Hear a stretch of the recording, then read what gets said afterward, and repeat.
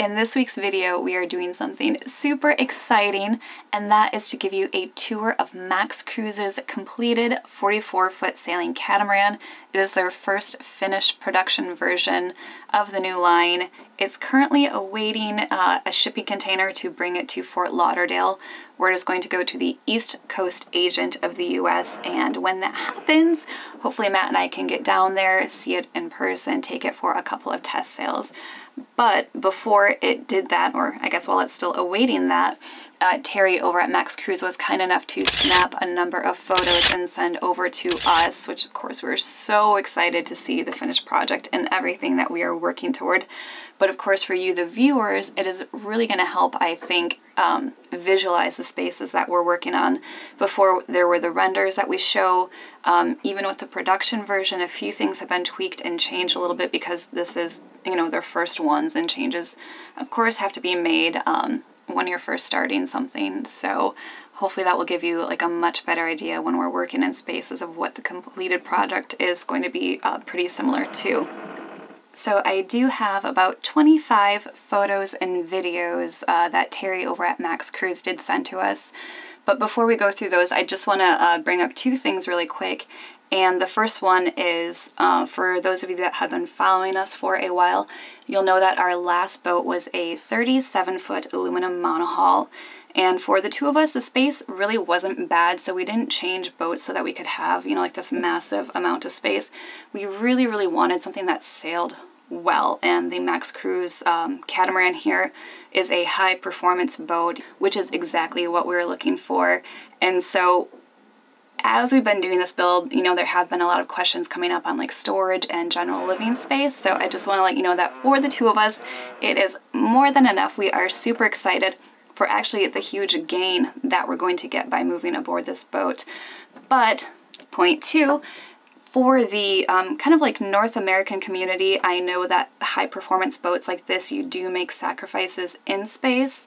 And so Max Cruise, in case you weren't aware, is also doing 48 and 55-foot versions of this boat, which do give you still the same high performance, but a bit more living space. So as you go through these and you think, wow, that is like a really nice looking boat, I wish it just had a little bit more space, they probably do have something for you. So make sure to contact Terry over at Max Cruise, tell him that we sent you and that you really like this boat, but maybe you need something just a little bit bigger, and I'm sure he can work it out for you.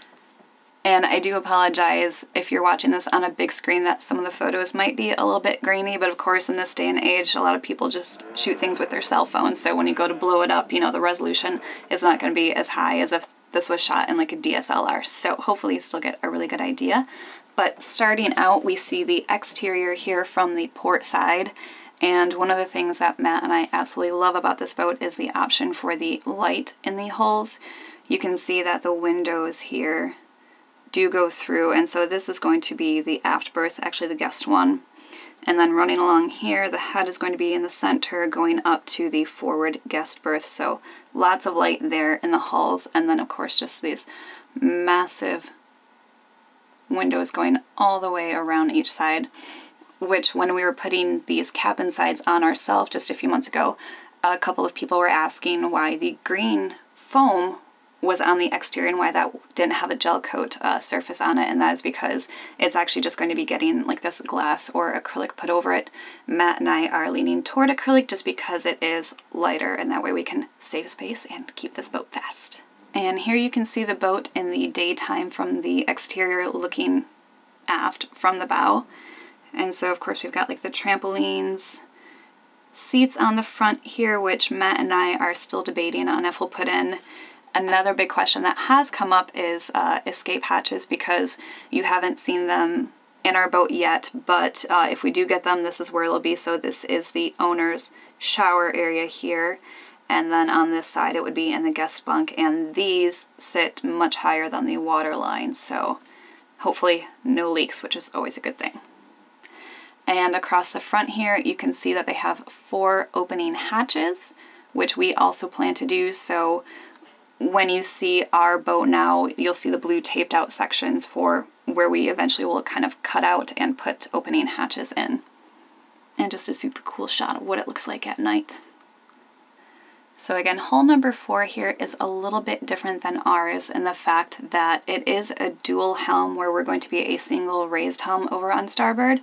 So on the starboard side here, you can kind of see where the helm is sitting behind the cockpit seats, and all of the lines are run to winches here, and you have kind of like your navigation screens. There's also a matching setup over here on port. But then there is the other difference we talked about too, where you have the option to have this kind of center island just to give you more table space in the cockpit, although the access into it is from the inside. And here's a view from the cockpit looking kind of from the port section forward. Much better view of this island. The doors will slide back through there, so that was the space that we need for those. Each side will go out, and then there's a center one, which with the island here is just a partial, so it closes down into this space here. But since we have decided to forego that island, we are actually going to have a full door that swings up. But I mean, you can just imagine your view from your settee when you're sitting in a tropical paradise and you have all of this view outside. Again, another reason that we are super excited about this boat. We are going to have an amazing view all the time that we're inside. And now that we're getting to more of the interior, one thing I wanted to point out is that they're still kind of working on it. So the cushions that you're going to see are temporary, and the floors have not been fully CNC cut yet to put down. So if you're looking at it and thinking that is the final product, and I kind of see like some overlapping flooring pieces here, that part is still being finished up, but we were kind of bugging Terry to get us photos. So he sent them to us before everything is finally touched up.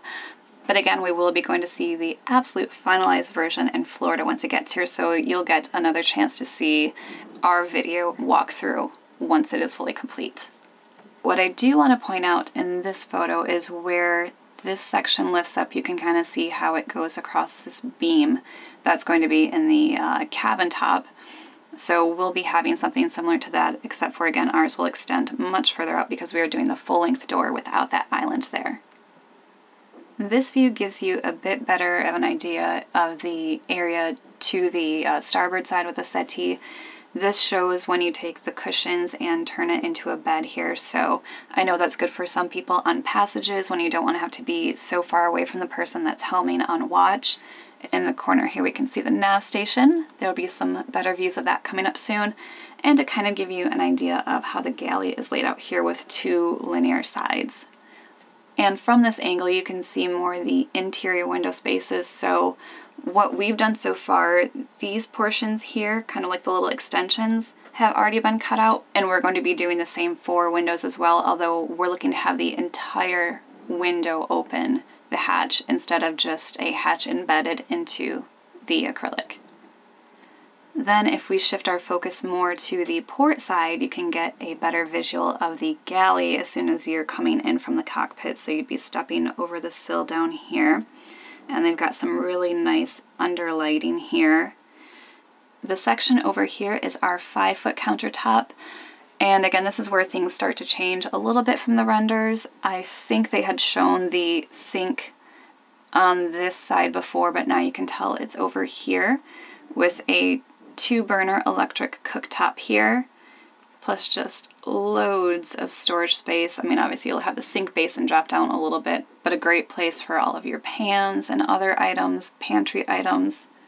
And this view, looking from the corner on the port side near the aft portion of the galley, gives you a much better view of this 7-foot countertop here, kind of like looking into the main settee salon area. So here under the cooktop they have, again, loads of storage space, and then they have their 2 refrigerators here under the counter. But you can just imagine this loads of counter space for preparing meals, which I am really, really looking forward to. Here is a step back a little bit further just to focus on the galley, so you can tell that they went with a double basin sink here, drying rack sitting on top. And what I love about this is the very high faucet, because if there is one thing that drives me crazy on a boat, it's when I don't have enough room to wash a pan in my sink because the faucet is so low that you always like bump it. The countertops here are a white Corian type, And so that kind of just matches and fits in with this foam core on the sides here and other areas that has been faired out and gel coated. This gives you a better view, kind of focusing on the settees and the galley itself. And you can see that the project manager is now missing and must be hiding in another area. Where you go down into the hulls here, and behind this space is going to be the guest head. There is a little excess room in the overhead, so they've decided to use it and put a pull-out drawer here. And this is our first good look at the settee, so you can see the table here where it is adjustable and you can bring it down to the same height as the bench itself to make it into that bed. You should be able to fit a load of people around here because this section here is 7 feet long. This is just over 6 feet. You can kind of see here where they did start to fair out a portion of the overhead and then used a partial liner here. And they also have some lights embedded, and then also kind of in this beam here. Matt and I haven't fully decided how we want to do our overhead yet, but I think for me personally, the pain of having to fair all of this overhead into a perfect finish is more than I want to do, so I think we're going to sacrifice a little bit of weight there and do an entire vinyl drop down for this overhead portion, and probably like the hallways and the beds as well. Oh, here's a really good view of everything. But again, great views and so much walking space. Everything is so easy to move around in. You have the sense of separation when you want it, but then also everything is one space. It has the 2 entrances leading down into the port guest hall. So if you were to come down this entrance, as soon as you walk in the sill, it would lead you back to the queen size aft bed. A door in the center here to lead into the head. There would be another door leading out of the head here where you have the second set of stairs leading down to the forward guest bunk. Then if you turn to look the other way, just next to the settee here, there is a space for a forward-facing navigation station, and that is one of the things Matt and I were talking about before. If you watched our video last week where we got aboard the Vision 444, and they had theirs more in the aft section here, it's kind of like what we were thinking could be a possibility. Then we would just take this cabinet from our owner's hole, bring it out further into here, so we get a little bit more just kind of like hanging and storage space for our clothing, and then we would turn this into a U-shaped settee. But it turns out we don't quite have the room for what the Vision did there, so right now we are still planning on this setup here where we're just going to have a little forward-facing nav desk next to the settee. Better look here at the navigation station. A few of you have said from when we posted these photos on Facebook that it does look a little Star Trek-y, which, yeah, with all of the different like green and blue lights, it is looking a little futuristic, which is pretty cool too, and it looks like we have once more found the project manager. Okay, but quickly switching back to this photo, I totally forgot to talk about the media station. This is the space that Matt and I were thinking about turning into a, like still a forward-facing nav station, but at the aft end of the bridge deck. We found out that we don't actually have the room for it, so we're just going to leave this as it is. I think a lot of our electronic type things will be here, and in this area somewhere a television will be mounted so that when we are lounging on the settee, we can actually have really good views of that. Because for the past, oh my gosh, what is it now, 10 years basically that we've been out living this life, we've never had a television, or actually we did, it just never gets used. We've been using laptops to view things, so that's going to be a big step up for us, is having an actual TV to watch things on. Alright, switching focus over to the galley one last time before we go down and take some looks into the port guest side. You can see a little bit better looking forward here with that double basin sink, and that drawer that they used extends a little bit into the guest head, but again, just a great way to utilize what could have been dead space. That is one that I don't mind using. I don't necessarily need to seal up like we did in the forward bunk, which I'll show you that as well. And kind of gives you a good idea too of when these hatches are open, just the extra amounts of light you can get in. Fresh breezes rolling through, especially when you're at anchors, so we're really looking forward to that aspect of living on this catamaran. Okay, so if you were standing in that same position and you turn yourself about 90 degrees counterclockwise, you're now looking down these steps leading toward the master bunk in the aft side. They don't actually give a photo because they showed a photo on the owner side, and it's going to be the same exact thing, so we don't see the bed from this side, but looking down, you can see they have floor to ceiling storage here, and then just kind of like an empty shelf.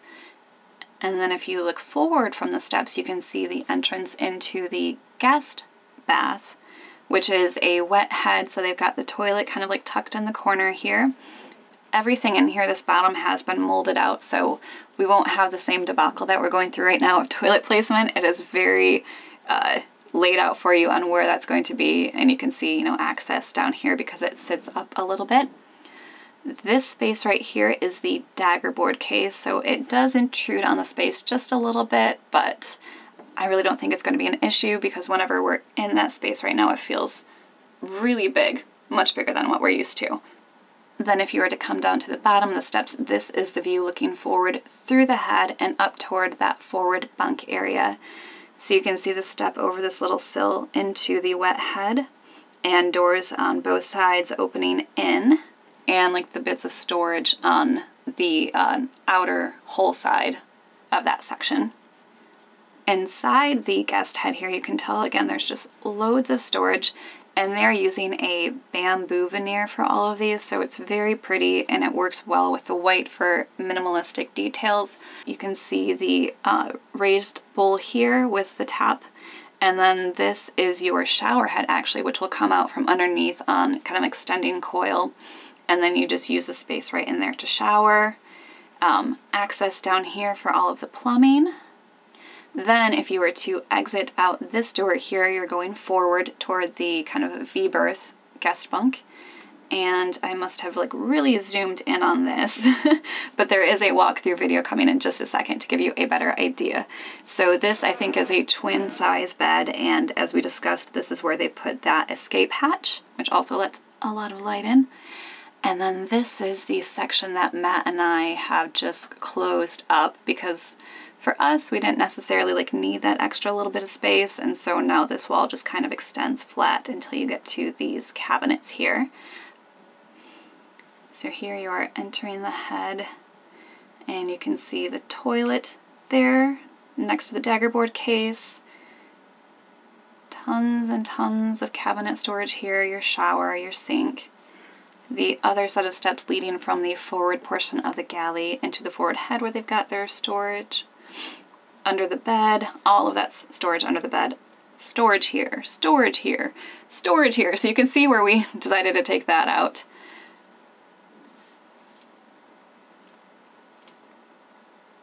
And just all the light from those windows over here. And actually Matt and I are going to be turning a section of this into our pantry, which I think you can kind of see. This is probably the best view, but some of this space here is actually going to be extra spillover pantry for food, especially when we're provisioning for longer trips when we don't have access to really good grocery stores or when we're doing ocean crossings. Now we have a quick jump over to the owner's hall, and this is a photo looking at our master queen size bed. So right now we're facing aft, and you can see that there's going to be an opening hatch above our heads here. And then Matt and I think are going to do a bit larger of a hatch, kind of like where the headboard is, but still just great lighting all the way through here with those side windows. What we're still kind of working on right now, I think Matt's project is doing these support beams along the side. So that's going to jut out just a little bit. And then we're going to have this overhead support here. That's a portion of bulkhead 7. But I really like how they have personal lighting back here. And then the space behind this is actually the cockpit seats. Not really any clothing storage in here, but we're going to have loads of it in our master hallway. And then a small portion under the bed here. And this is the view looking forward if you're in the master bed. So this is the sliding door that can close you off from the salon. If you have any guests over and you want your privacy, you can just kind of see these bamboo doors here. That is a little bit of storage space that kind of kicks into where that media station is in the aft right corner of the bridge deck. But again, you're going to have all this storage here, all this storage here, and leading into our favorite topic right now of the master head and vanity.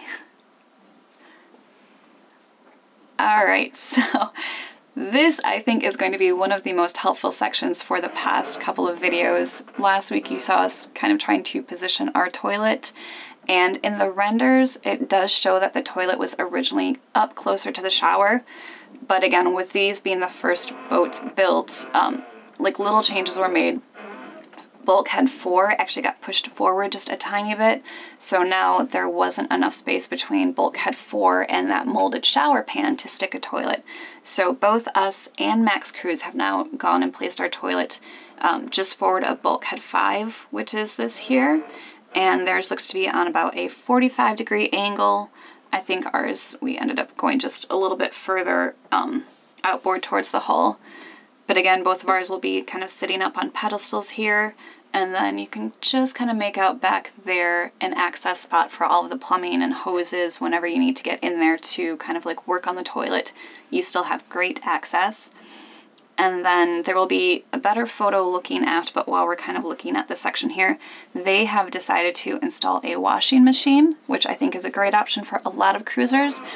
Matt and I, in the 10 years that we've been out, have found it super easy to come across kind of laundromats where you can drop off your clothing. They'll wash, dry, and fold it. You can pick it up the next day, and it's usually really inexpensive. I mean, to be honest, like around $1 a pound. So we've carried enough clothes in the past to like last us 6 weeks between washings. I'm not even kidding. And so when we come across one of those places, we just bring in all of our laundry, pick it up the next day. It hasn't been an issue. So that's what we're doing. We're going to be using this as more cabinet space. But you can tell they've got extra space up here, and once I back out further, here we go, there is also some kind of just like counter space on the outboard side, cabinetry underneath small shelves. And so as Matt and I have been having these discussions of losing counter space for a better positioned toilet, we are not at all worried about space that we're sacrificing, because you can see how much is still here. You know, you've got the outboard side for shelves and cabinets. You've got these areas which can hold all of your toiletries, your towels, your sheets. It seems endless, but I do want to quickly show you what we were coming from on the aluminum boat. So you'll kind of see the toilet space we had there and the storage space, and why we have no concerns on if this is going to be big enough for us. So the video we have here is a little before and after shots of our head of the 37-foot aluminum cutter, which you can see it totally got ripped out from where it was when we purchased the boat, but that was the only head that we had, and that was the size of it. And for us it was a wet head, so we installed just a simple setup with kind of like a spray that you could turn the nozzle on and then put that above you for showering. Just press the button when you wanted the water on, so that way it wasn't wasteful, and we really, really loved that. So you can see where my makeup bag was. That was like one kind of small storage area, and we tried to keep the counter along here generally neat. But then that was our toilet and cabinet, and that was all we had on that boat. So as you can tell, this is a huge, huge upgrade for us. Also, if you are new to our channel, I will put the link for that boat tour up above here. It's kind of a fun way to go through and show what the boat looked like when we purchased it and what we spent 2 years turning it into. So as you can tell, we like to do our remodels, but with the Max Cruise here, we're so happy to start out with a brand new hull, because with all the work that we did last time, it was still a 1983 boat when we went to sell it, even though everything else was new. Alright, so finishing up on the owner side here, this is a view from the shower looking aft all the way back to the master bed. So you can kind of see that counter more, the toilet, and the walkthrough here in a second will show those storage spaces a bit better.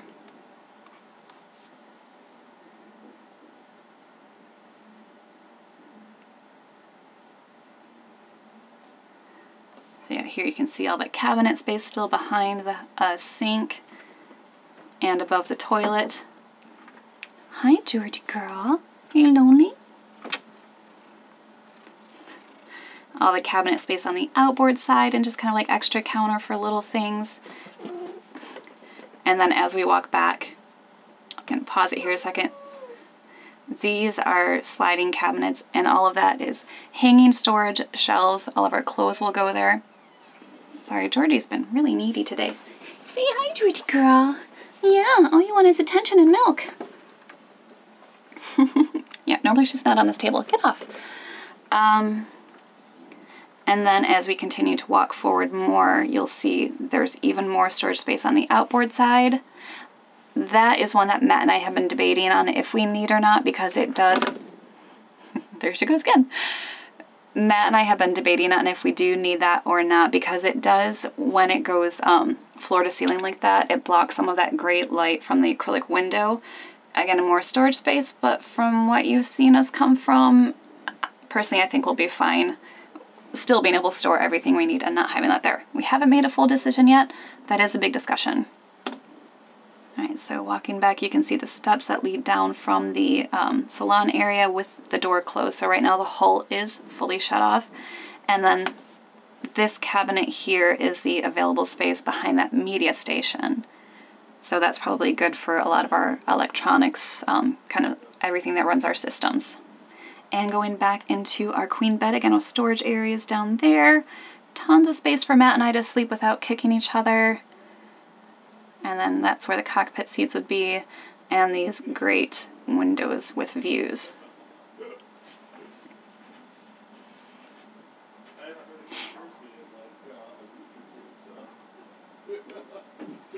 And then opening the hull, or the slider there. And there you have the tour of a completed Max Cruise 44 Sailing Catamaran. Again, since we're building our own, we might make slight changes here and there to what fits us best. And Terry does give great options for any of those deciding to get the production version. If you go to their site, it can list all of the different options, like 3 cabins, 4 cabins, dual aft helm stations, or a single raised helm. There's a bunch of stuff they can do. So again, if you are interested in this version or one of their larger versions, make sure to talk to Terry at Max Cruise and tell him that you heard about them through Matt and Jessica. But now that we have these images, again, as we go to work forward, we'll probably show you this finished one as we're working, so you can kind of get a better spatial awareness and what the finished product looks like, so that it can be really hard to imagine with that green foam, I know, and before any furniture has been installed. So let us know what you think in the comments. Let us know what things that you love that you think we should really keep, and just any other ideas that you have. I think we'll probably be doing some different colors for ours. Again, we're looking at that roof oak for the veneers, possibly like a darker floor, darker countertops. That's the great thing about building it ourselves too, is we can kind of like pick and choose all of those little design things. That's where I'm focusing too, where we want liners, where we want to fare. So, but this gave us a really good idea of what we're working toward, and has totally lit a fire under our butts, because now we can absolutely picture this on the water, picture ourselves sailing with those amazing views from our settee as we look out the cockpit, of course enjoying them from the cockpit. So yeah, we're really excited to continue working on this, and still don't have a specific finish date, but as soon as we have a better idea, we'll let you know. So thank you for watching, and we hope you enjoyed this tour.